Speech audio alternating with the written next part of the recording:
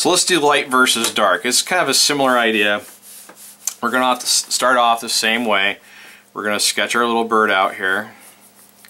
He's probably not actually such a little bird. He's probably a couple feet tall, but so we're just going to start with that basic idea of structure. So I'm going to find where his neck would be and his back here. He's kind of a big almondy football shape.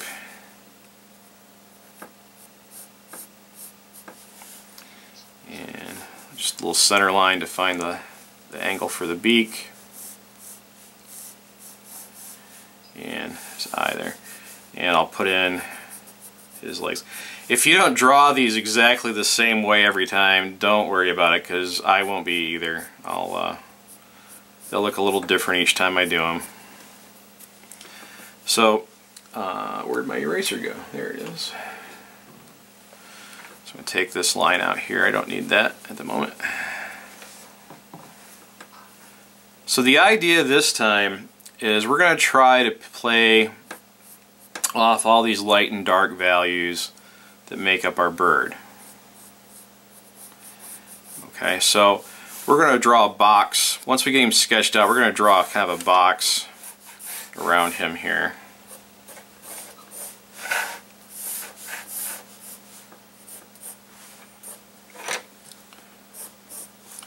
So, you know, we just talked briefly about the rule of thirds, and you know how that's kind of the most basic way to break up an image. But for the most part, he's center of the page, which is where we don't want to be when you do the rule of thirds.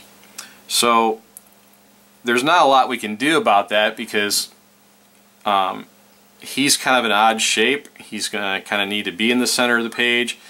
And unless we go to a format where we're using a oddly shaped piece of paper or canvas, which makes it harder to mat and frame things, we're kind of stuck.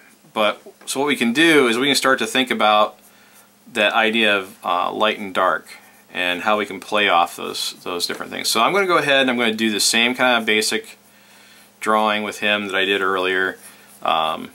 Just to kind of break him down to some simple shapes here. We'll get into actually drawing him in much more detail on the last thing we do today. But for now, we're just, you know, kind of simple contour drawings are fine.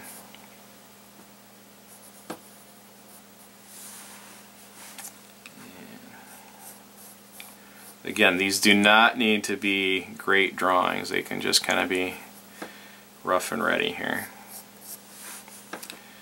But we do want to get like these ins and outs and some of the shape to him.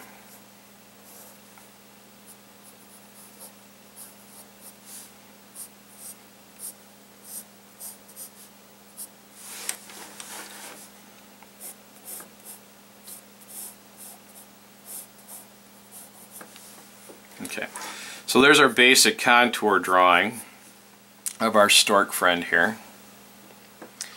Okay, so what we want to do now is let's go ahead and do the same thing we did before, and we're going to shade that in. And again, we just want the bigger, bolder areas. We don't want a lot of fine shading or anything in here.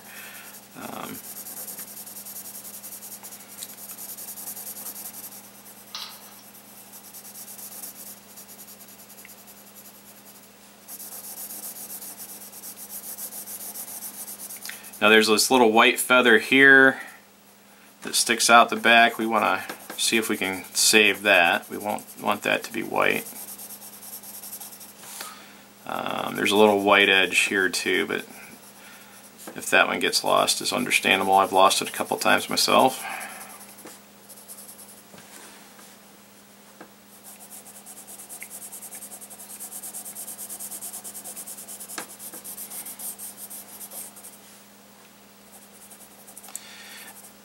This is a good, if you like to do pen and ink work, this is a good, these are good techniques to use for composition and elements in your pen and ink work too, because this lends itself very well to high contrast images.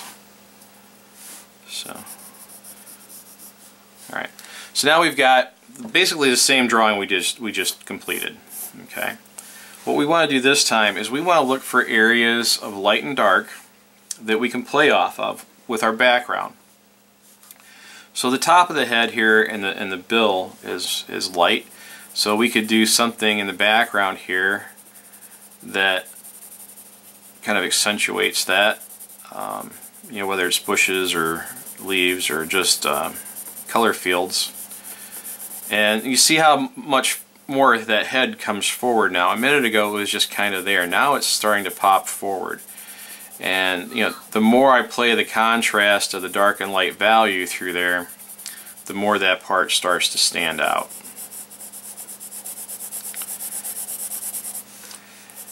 And we can use that to direct the eye in our images.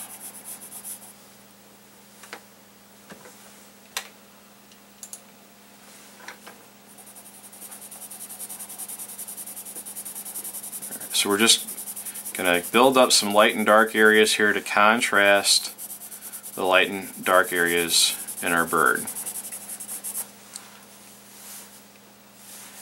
And we can do the same kind of thing down here.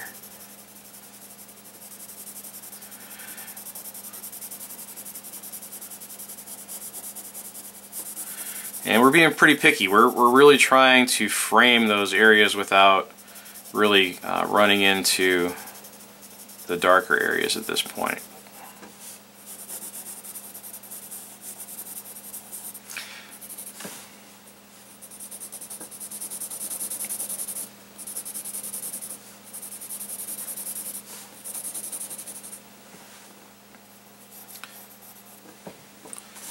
Pull this one off so we can take a look.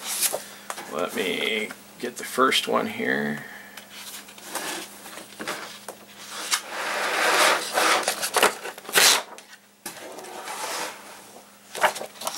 So if we take a look at these two together, this is a nice drawing. It's got movement to it, and it's got, you know, a nice contrast to light and dark. You can tell it's some sort of a stork. It's some sort of a bird, but it's just kind of there on the page. It almost works as a spot illustration where you kind of want text from an article wrapping around this, framing it somehow, or it could be a stamp or something like that. Even if you frame this in, if we go back and we do this with it, that helps it. It kind of gives it a sense of place. It feels like it's on the page, but chances are, unless you put a colored mat or something around there, it's still kind of going to feel kind of floating. Okay, so if we compare these two, you can see how this one feels much more like it's in some kind of an environment, even though all it is just a bunch of pencil squiggles around it. Okay.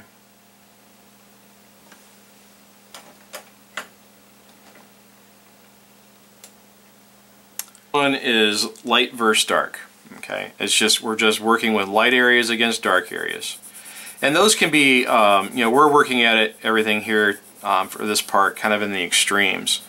We're not doing any real variation in values. We're just kind of going black against white kind of thing to kind of create more visual interest and create a sense of place. So like these could have been leaves. We could have made these kind of like leaf shapes out here or something, or whatever.